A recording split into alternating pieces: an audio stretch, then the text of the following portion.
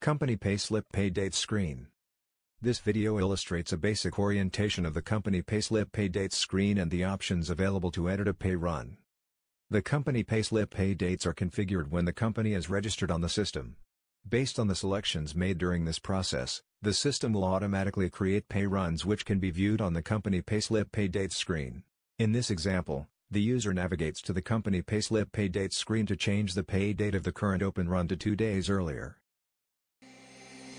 A pay run that has been automatically created, based on the setup that was done on company level, is referred to as a main run. The runs are divided into 3 sections: open, future, and closed runs. Each run will indicate the start and end dates, a description, the run type and the pay date for every pay run. There are further settings which can be configured when editing a pay run. Select Edit next to the relevant run.